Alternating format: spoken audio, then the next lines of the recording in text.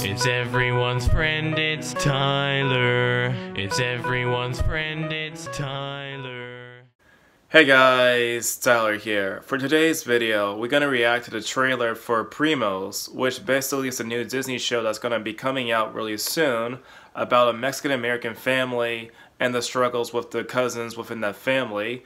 Now, before we react to the context of the whole entire trailer, it's very important to actually provide background on the why this show is being made in the first place. From what I can tell so far, it seems as though that this show is being created by a person named Natasha Klein.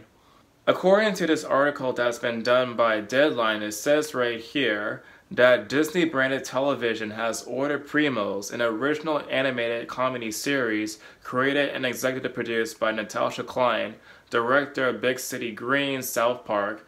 The story is based upon Klein's childhood experiences with her extended multicultural Mexican-American family. No network has announced it as of yet. Each half-hour episode of Primos, produced by Disney Television Animation, will be comprised of two 11-minute stories featuring Tatter, an electric 10-year-old girl with big dreams and, unbeknownst to her, a certain it factor that makes her exceptional. With her 12 cousins, Primos in Spanish, move in for the summer, they help her discover what it is. Tater's inspiration and larger-than-life imagination are seen via the entries in her super secret diaries, which are her deepest thoughts into the grandiose animation sequences.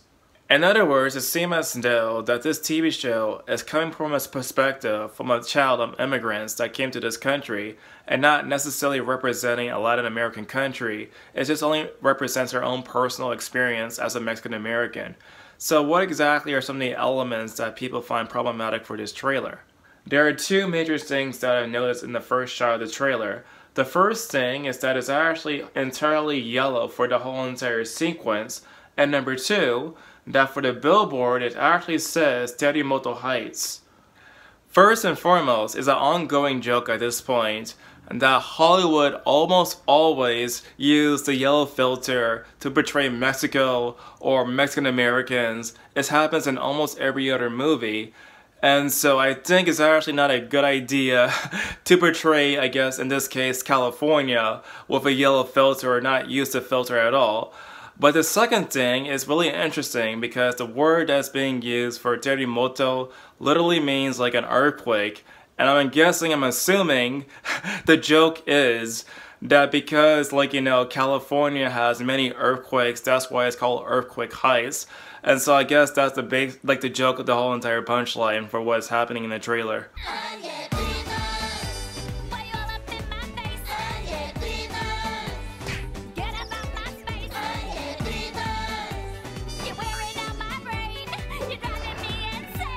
When it came down to the initial reaction to this trailer, it seemed as though that many Latinos, both on YouTube and on social media, were upset that they used a grammatically incorrect phrase for that particular phrase, hey cousins. This comment on Instagram says, it'd been nice to proofread all of this.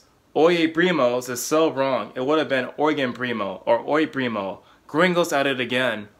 Hey, I've been really wanting to delete your comment because it's really rude to the American diaspora Latinos. This is the exact reason why we're ashamed to speak our mother language and carry on the Latino tradition.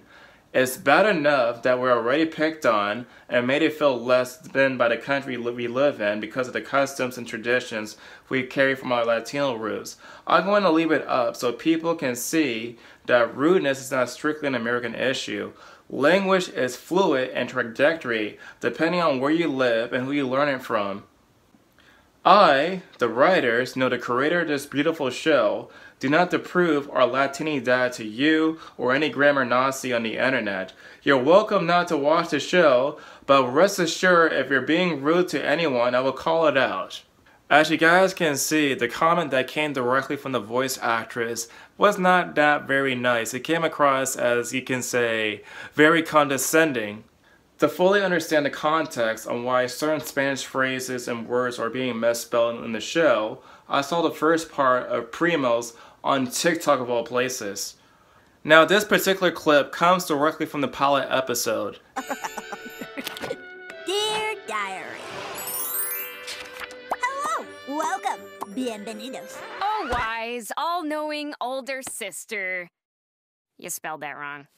Oh, thank you, Nellie, my darling little sis. Now please get out of my super private diary! Anyways, As you guys can see the context of that clip, it seems as though that her not knowing Spanish is actually an ongoing joke throughout the show, largely because it seems as though in terms of data, that many people who are Mexican descent, who are born in the United States, don't necessarily know Spanish words or phrases or talk Spanish at all. And so it seems as though that show is not necessarily coming from a perspective of somebody who's fully fluent in Spanish, but rather somebody who's actually the daughter of immigrant parents, and that's why she tends to spell things wrong.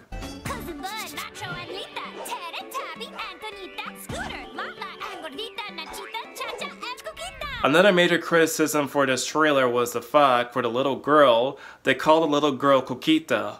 Now Coquita is a derivative of the word chucha, and chucha, depending on the context and depending on what Spanish-speaking country you're coming from, has many different meanings. For example, it talks about a caterpillar, it talks about a woman who likes to gamble, it could talk about a penis, it could talk about a cookie in Colombia. Now in Colombia, Dominican Republic, as well as Venezuela, it refers to a vagina.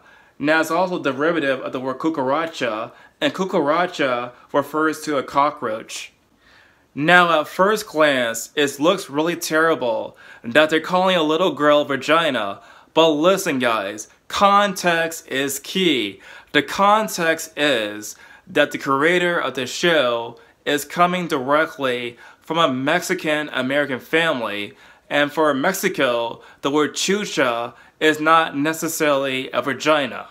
For example, my followers from Mexico tell me this is actually a common nickname for people who are named Refugio or Maria de Refugio to be called chucha. In other words, in the context of a Mexican-American family, chucha is referring to refugio, is not necessarily referring to vagina. And so it's very, very important to actually know the context on how people are using the words depending on the Spanish-speaking country, because sometimes the same words have different meanings depending on where you live in the Spanish-speaking country.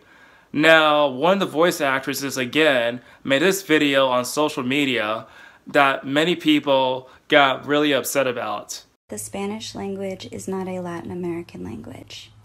It's a language the Spanish conquistadors forced upon Latin American people. The only reason we're Latin people and not Native American people is because of that distinction. The issue of colonization is a very heavy topic, largely because the beginnings of Spanish colonization of the Americas has been incredibly rough. I'm not going to deny that. Largely because when Christopher Columbus went to Hispaniola, what happened was that basically he had like a lot of people that died in his path, and it was so bad that Queen Isabella decided to force him out of Hispaniola to not make sure that any more bad things actually happened. That being said, Spanish did in fact coexist with the native languages of the Americas. As a matter of fact, the Spanish went out their way to write entire dictionaries to preserve the native languages. Now this image right here is a dictionary that was made in 1571 for the Spanish language and the Nalic language. This is also a dictionary that came directly from 5060 that has Spanish and Quechua in the dictionary. Additionally, we also know that many members of the clergy learn indigenous language so that to be more accessible and understandable to those who want to convert to their religion. They even select the indigenous language to be used as a lingua franca in areas that have linguistic diversity. Additionally, the Spanish made entire universities for both the natives there and the Spanish people. The Spanish also made sure that interracial marriage was actually legalized before the United States became a country. And so I don't see evidence so far that the Spaniards tried to suppress the native languages for Spanish, I don't see such historical evidence in the slightest. In conclusion, it seems as though that the intro for this TV show has overreactions from both sides of the aisle. On one side, it seems as though that the creators of the show are very much condescending towards criticism of the show, and on the other side, it seems as though that the other people that are reacting to the show about the grammatical mistakes in Spanish are not necessarily researching the elements or the context on why the Spanish words are misspelled.